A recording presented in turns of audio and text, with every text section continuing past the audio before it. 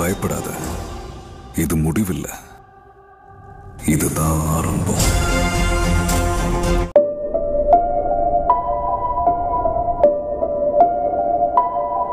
The verdict in one of the most sensational, the most polarized case is sure to send shockwaves across the nation. அந்த பொண்ணுக்கு யார் நியாயம் வாங்கி கொடுக்கிறது?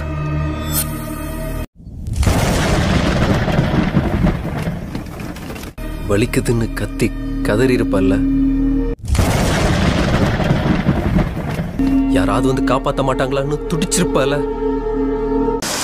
வாய்மையே வெல்லும், வாய்மை மட்டுமே வெல்லும். இந்த நாட்டோட 130 கோடி ஜனங்க நெஞ்சில இந்த வார்த்தை ஆணிவேர் வரைக்கும் ஆழமா பதிஞ்சிருக்கு. இந்த பெண் தானாகவே தற்கொலை செய்து கொண்டால் என்று சொல்லி இந்த வழக்கை முடித்திருக்கிறார்கள். அந்த விடுதி அனுமதி பெறாமல் மட்டும் இருக்கிற விடுதி என்ற முறையில மட்டும்தான் ரவிக்குமார் மீதும் அவருடைய மனைவி சாந்தி மீதும் சிவசேகரன் மீது வழக்கு போடப்பட்டதை தவிர இந்த வழக்கு உண்மையிலேயே ஒரு போக்சோ வழக்காகும். சிறுமிகளை பாலியல் ரீதியாக தடுப்பு சட்டத்தின் அடிப்படையிலே இந்த வழக்கு போடப்படவில்லை. காலையிலேயே விசாரணை நடந்தும் கூட அந்த விசாரணை மறைக்கப்பட்டிருக்கிறது. இந்த பெண் தானாகவே தற்கொலை செய்து கொண்டால் என்று சொல்லி இந்த வழக்கை முடித்திருக்கிறார்கள். இந்த வழக்கு உண்மையிலேயே ஒரு போக்சோ வழக்காகும். சிறுமிகளை பாலியல் ரீதியாக தடுப்பு சட்டத்தின் அடிப்படையிலே இந்த வழக்கு போடப்படவில்லை. காலையிலேயே விசாரணை நடந்தும் கூட அந்த விசாரணை மறைக்கப்பட்டிருக்கிறது. நீங்க ஏற்பாடு பண்ண வக்கீல் டேலண்டட். இதுக்கு மேல எதிர்த்து கேள்வி கேட்கறவங்கள ஆன்டி இந்தியன்னு சொல்லி கைது பண்ணுவாங்க. கேள்வி கேட்கறவங்கள ஊமையாக்குற அரசியல், விரல் நீட்டி கேள்வி கேட்டா விலக மாற்ற அரசியல். இப்ப கேள்வி கேட்கதான் செய்வாங்க, அதுக்கு பதில் சொல்ல வேண்டிய கடமை நமக்கு இருக்கு. ஏன்னா இந்த நாடு ஒருத்தனுக்கும் அவ அப்பம் வீட்டு சொத்து இல்ல. இந்த கிராமத்து பொண்ணோட மரணத்துக்கு இங்க இருக்கிற நம்ம எல்லாருமே பதில் சொல்ல கடமைப்பட்டிருக்கோம். காவல்துறை ஆய்வாளர் DGP சைலேந்திர பாபு அவர்கள் வந்து கொடுத்தது வந்து தவறு பார்த்தீங்கன்னா. ஏன்னா அவர் ஸ்டேட்மெண்ட் எடுத்தோடனே கொடுத்துட்டாரு. அவர் வந்து பள்ளி மேலே தப்பு இல்லை. அப்படி எப்படி சொல்ல முடியும் பள்ளி மேலே தப்பு இல்லைன்னு?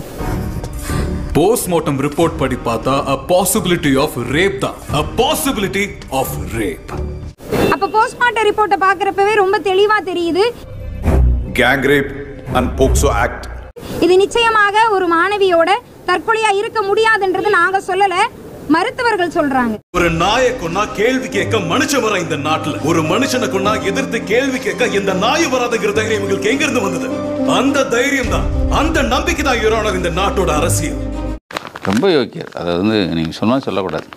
கள்ளக்குறிச்சி விஷயத்தில் சம்பவம் நடந்த 5வது நாள் இந்த தீயெல்லாம் வச்சு எரிச்சாங்கள்ல, ஊர் மக்களை சேர்ந்து. அதுக்கு அடுத்த நாள் இவர் போகிறாரு. போனவர் என்ன சொல்லிட்டாரு, தம்பி கடைசி வரைக்கும் உனக்காக நானும் இருப்பேன், நம்ம கட்சியும் இருக்கும்.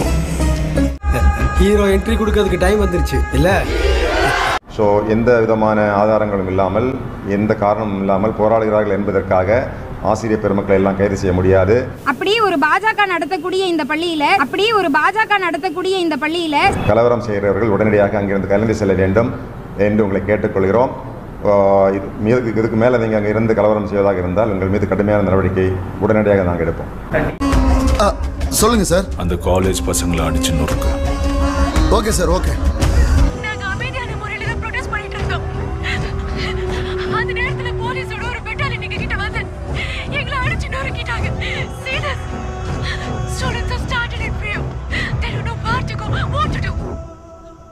நியூஸை சென்சேஷன் ஆக்கி மீடியாவை கையில் வச்சுக்கிட்டு சேஃபா ப்ளே பண்ணியிருக்கீங்க.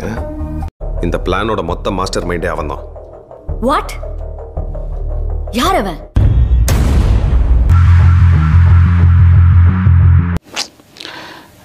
நிர்வாகம் மேலே எந்த தப்பு இல்லை அப்படின்ட்டு வந்துட்டார்.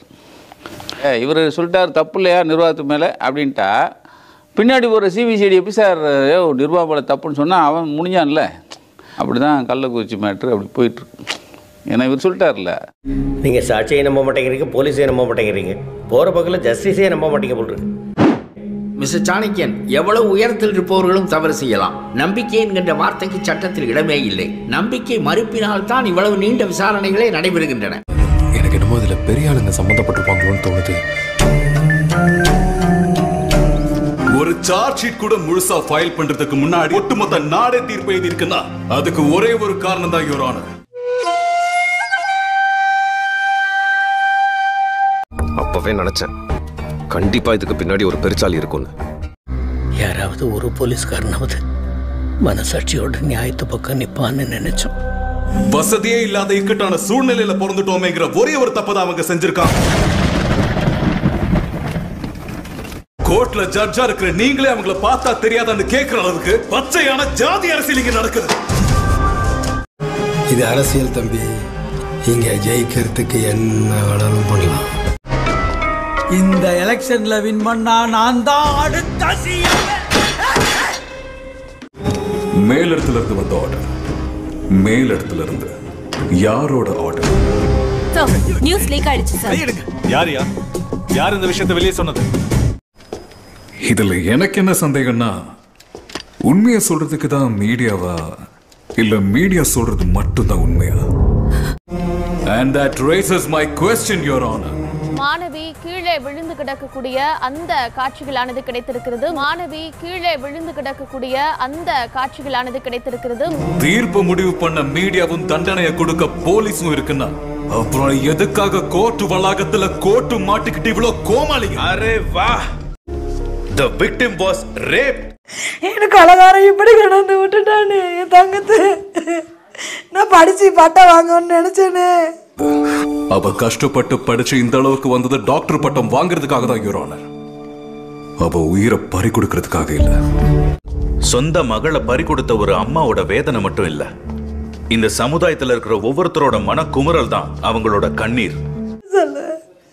ஒரு பிள்ளைக்கு நீதி கேட்க போனாக்க பொண்ணுக்கு அம்மாவுக்கு பட்டம் கட்டுறானோ, இதான் அந்த காவல்துறை பண்ற வேலையா? அது ஒரு அம்மா 2.5 வருஷமா நியாயத்துக்காக கையேந்திராங்க, கெஞ்சிக்கிட்டு இருக்காங்க சட்டத்துக்கு முன்னாடி.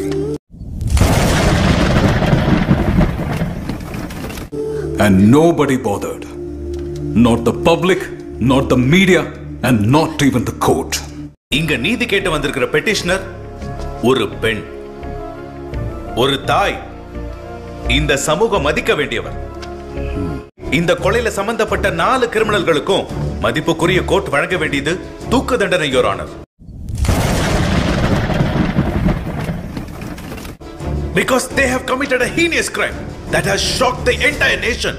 That the dignity of a nation is the dignity that it gives its women. ஒரு நாட்டோட கௌரவங்கிறது அந்த நாட்டுல இருக்கிற பெண்களுக்கு கொடுக்கப்படுற கௌரவத்துல தான் இருக்கு. Rape is not something you can live with. I know her difficulties. ஆனா ஒண்ணு மட்டும் சொல்றேம்மா, நீதி தன்னுடைய கடமையை கட்டாயம் செய்யும். எந்த ஒரு பெண்ணும் ஒரு ஆணின் தனிப்பட்ட தேவைக்காக படைக்கப்பட்டவள் அல்ல. Women are our responsibility.